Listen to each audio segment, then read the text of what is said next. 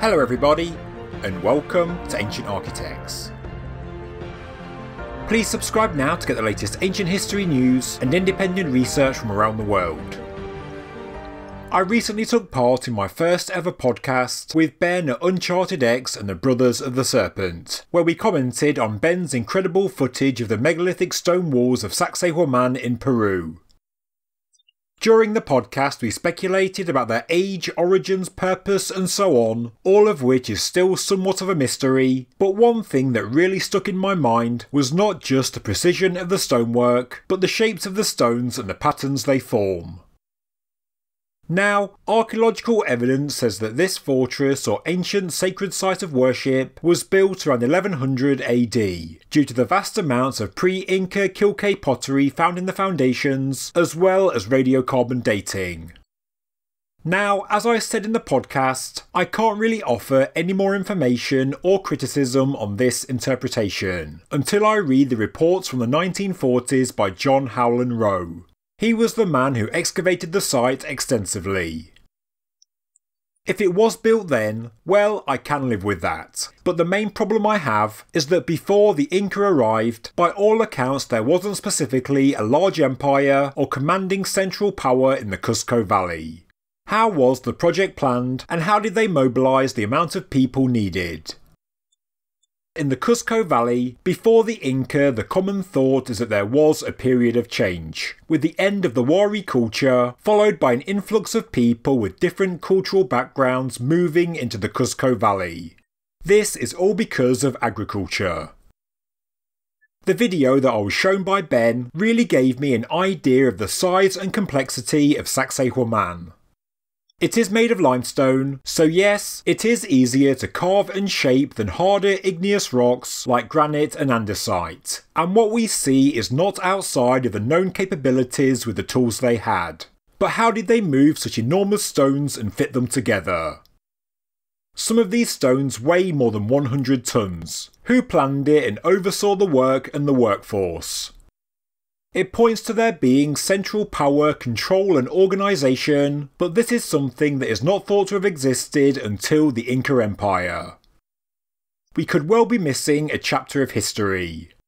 Yes, the Inca could have destroyed or absorbed the earlier culture, and now all that remains of them are these stone structures, as well as what is known as the Quilqué pottery, which does litter the Cusco Valley before the Inca. The Quilqué culture also didn't write anything down, which really doesn't help us today, but we do have a feel for the cultures of the Cusco Valley, both Inca and pre-Inca, that they were colourful, powerful and intelligent. Clearly they were also artistic, and there is something about all the structures of this region which makes me think that their layout is not accidental. I don't think that putting these stones together was like a jigsaw puzzle. I believe that there are deliberate shapes encoded into these walls because there is literally no need for some of what we see. For example, there is no logic in creating this shape in this stone, unless it displays cultural art, belief or knowledge. There is no point in making life harder and making this shape an arrangement.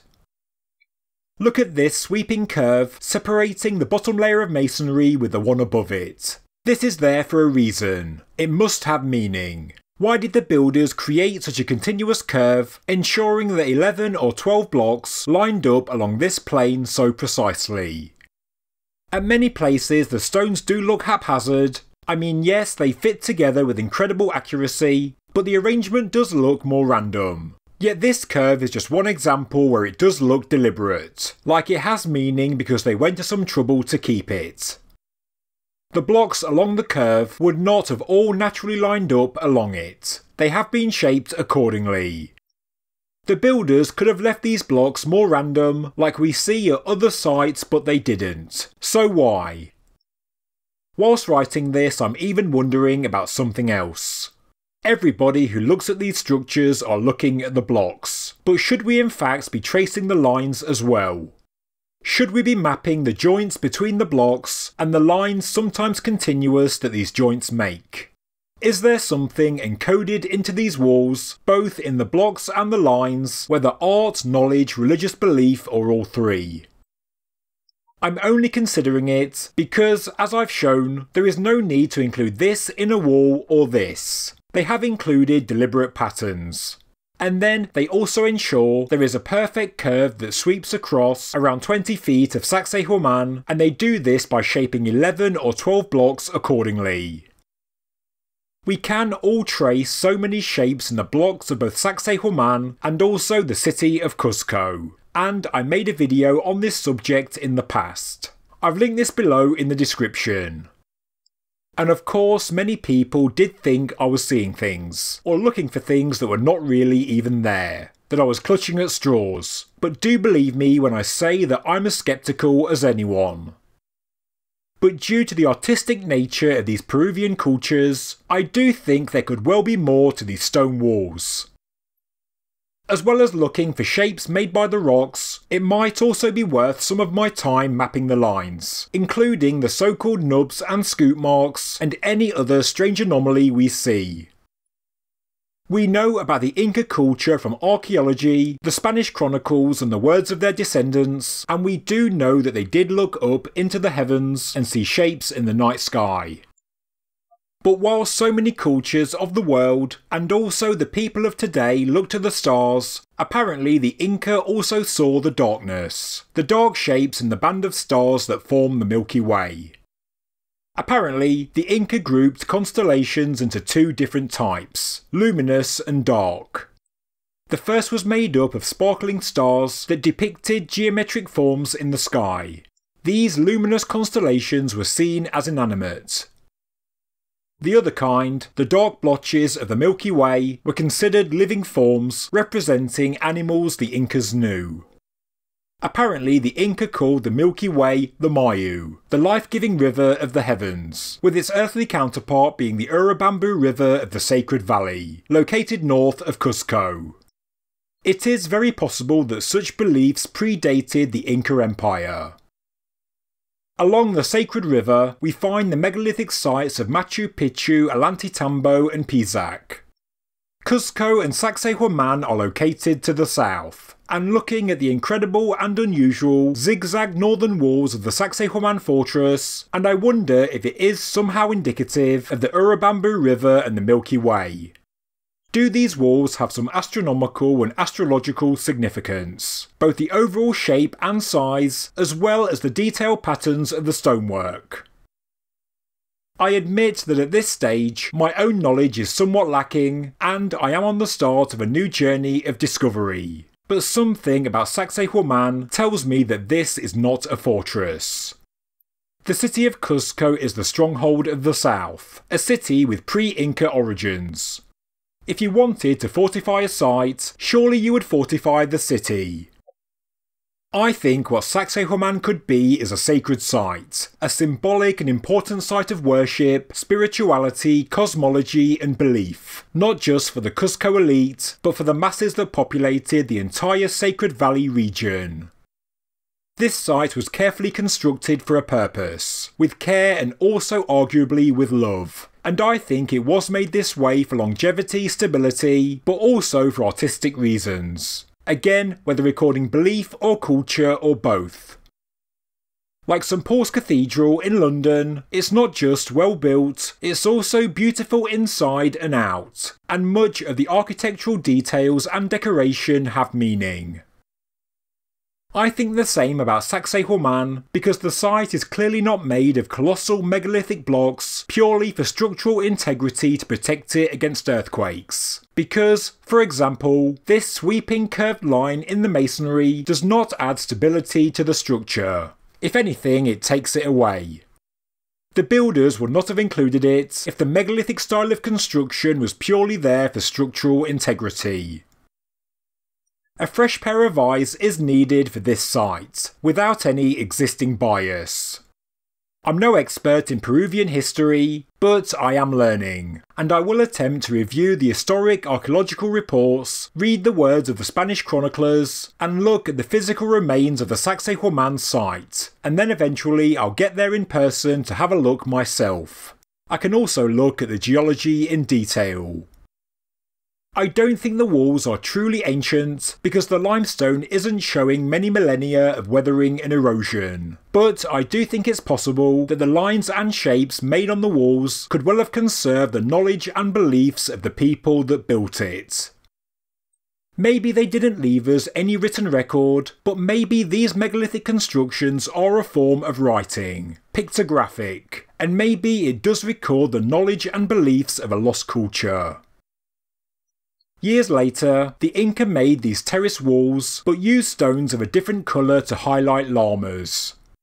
Maybe they adopted this style from their ancestors. Maybe the builders of Sacsayhuaman did just this, but in a far more sophisticated way, and maybe they painted their walls instead, to highlight the various animals and symbols. And maybe these llama terraces are in fact the key to unravelling the ancient stonework of Cuzco and the Sacred Valley. I'll end this video by showing you images of work already done at Sacsayhuaman by the website guiacuzcoperu.blogspot.com, which I've linked below in the description. There are clear geometric patterns, sweeping lines, and many animal shapes such as many llamas, cats, and condors. There are also protrusions in the correct places for eyes. Some of the stones that are carved and placed to allow such shapes to be seen are clearly nonsensical. It would be easier not to include them if you are merely building a structure to have integrity in an earthquake zone. Therefore, they must have purpose and meaning. Like how the Inca looked at the Milky Way in two ways, identifying the bright and dark parts as animals and shapes, maybe the structures of Sacsayhuaman have knowledge, art and culture encoded in both the shapes of the stones and also the joints or lines in between.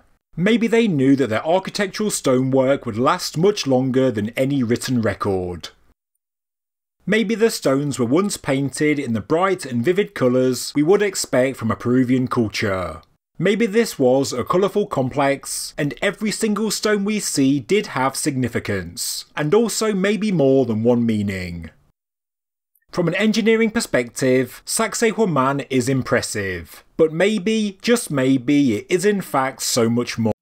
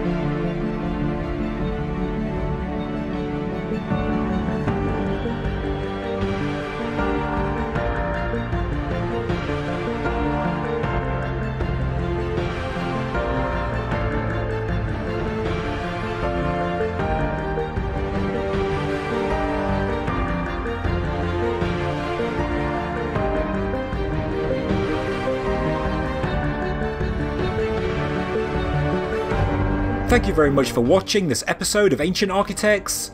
If you enjoyed the video, please subscribe to the channel, please like the video, and please leave a comment below.